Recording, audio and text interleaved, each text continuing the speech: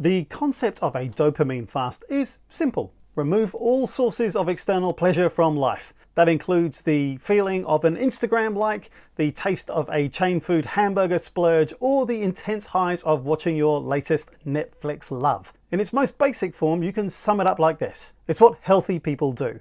Turning off your computer at night, taking time off on weekends, taking holidays. Become so bored that marginally less boring stuff becomes more fun. Hi, my name is Dr. Saab Johal and welcome to my channel, The Useful Psychologist, where I use my 30 years of experience and 2 doctorates in psychology to bring you my take on the hot topics in psychology applied to business, home, organizations, family, mental health, and your life, applying the best knowledge to solve your problems. Okay, back to dopamine fasting. Now, some of the big tech companies are already onto some of this, though maybe in a roundabout way. Take, for example, Instagram, now hiding the number of likes you publicly have displayed, or YouTube, now rounding out the number of subscribers that you have. All these are external sources of reinforcement of behavior, which theoretically help to provide a cascade of dopamine hits throughout our days. A dopamine fast theoretically is a return to how our brains are evolved to function. Less external stimulus, or at least far less frequently. The hope is that by doing this, you can limit your brain's exposure to quick hits of dopamine, the neurotransmitter most commonly associated with pleasure, reward, and motivation. Then, once you return to your life, you can really savor that neurochemical ecstasy from which you've been deprived. You can actually notice the difference, feel the highs and lows again, and be more able to tolerate them perhaps, rather than feeling the dissipation of a dopamine hit and, God forbid, boredom, and then actively seeking out something, anything, to stop that from happening again. Dopamine fasting has gained a reputation as the latest Silicon Valley productivity hack to jumpstart motivation. It exists in the realm of microdosing and ketone ester shots. Just substitute LSD or ketones for the monastic self-discipline of a dopamine fast, and bingo! You're part of the very latest trend of what ironically will purportedly make you a better human being and also in turn increase your productivity too. Forgive me for my cynicism. Now, dopamine fasting indeed seems to be the latest in a long line of self-improvement tools for the hyper-focused, or people looking for distraction from their day jobs, or people looking for a way of getting themselves out of a rut or a funk, or feeling generally low and burned out. Modern life can do that to you. And modern life is complex. Does it really make sense to lay it all on dopamine as the critical pathway in these complex interactions? And if that's the case, can a simple decluttering of our lives and self-discipline for 24 hours actually be enough of a reset to be able to tolerate and flourish if the rest of our lives are just horrible? Probably not. But before I throw the baby out with the bathwater, could they actually be onto something here? The top dopamine fasting video on YouTube has almost 1.7 million views at the time of me making this video. And one LinkedIn video describing the practice got over 100,000 views in 24 hours. I wish. But just because something is popular doesn't mean it's right. Right? Essentially, dopamine fasting has one foot in amateur neuroscience and the other in the realm of highly structured meditation. Those who discuss the practice on subreddits like R Self-Improvement trace it back to Vipassana meditation retreats, a type of retreat where people spend 10 or more days in self-imposed reflective silence. Some dopamine fasters explain their fast is effective because of scientific principles.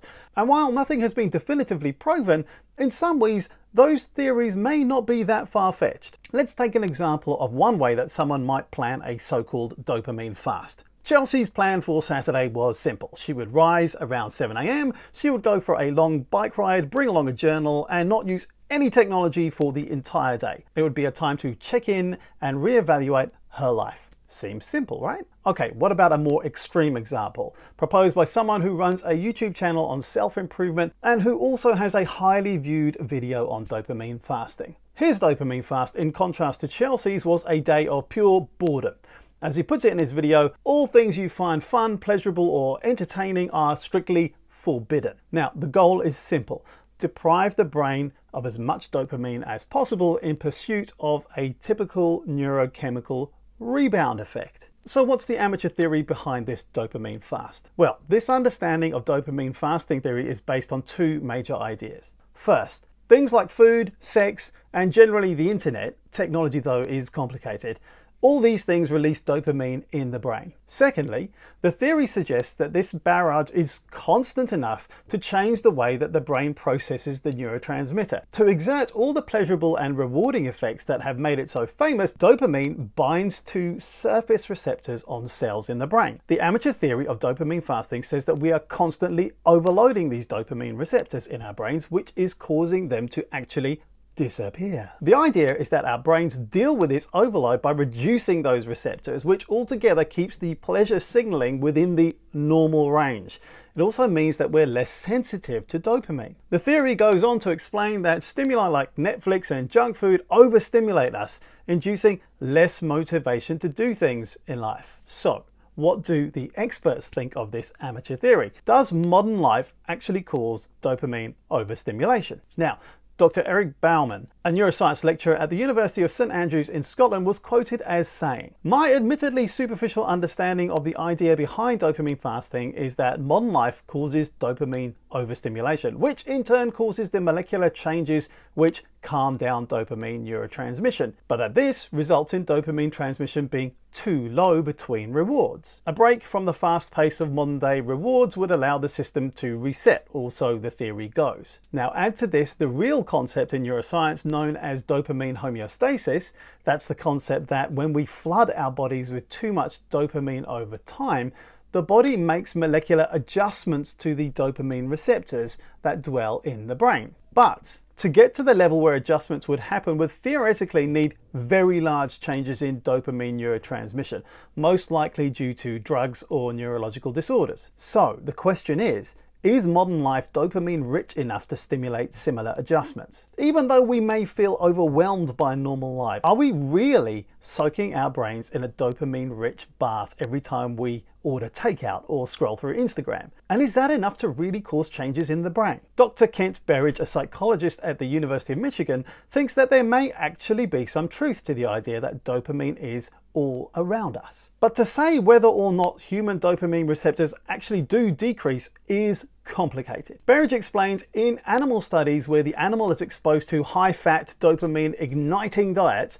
receptor reduction happens temporarily, and receptors mostly come back during abstinence. When it comes to humans, though, the answer is a bit controversial, and it may depend partly on the context, and mostly comes from studies on people who use drugs and alcohol. Even if this is a reward-rich world, we still don't know whether it's rich enough to cause lasting changes in the brain. Taken together, Bowman says actually some ideas behind the dopamine fast seem to check out when examined in isolation, but not all of them. Overall, I think it's plausible that dopamine fasting might modestly impact upon the dopamine system, but no doubt it has effects on many other brain and body systems, he says. Until somebody measures dopamine function before, during, and after dopamine fasting, we will not know if it actually changes dopamine function. So, in sum, the academic jury is out. The simple answer is we just don't know if dopamine saturation is actually happening, and we don't know if dopamine fasting therefore has an effect either. But does it actually matter? If it makes you feel better, does the pathway matter at all anyway? It's not proven that you truly need to remove pleasure from your life to get something out of a dopamine fast, at least not scientifically. But there's something to be said about having a reason to put down your phone or a way to hit that mental reset button. Ultimately, it's excusing yourself for choosing to have some downtime, as long as that downtime is productive. Sorry, that's cynical me again. Okay, I hope you've enjoyed this video and found it interesting. I really enjoy producing them, and I really care about public mental health, which is why I'm doing this. If you did enjoy it, please give it a like and consider subscribing too. And hey, sharing this resource with others and encouraging them to watch and subscribe too will also really help me out. Thank you so much for choosing to watch this video. See you again soon, I hope. Cheers and go well.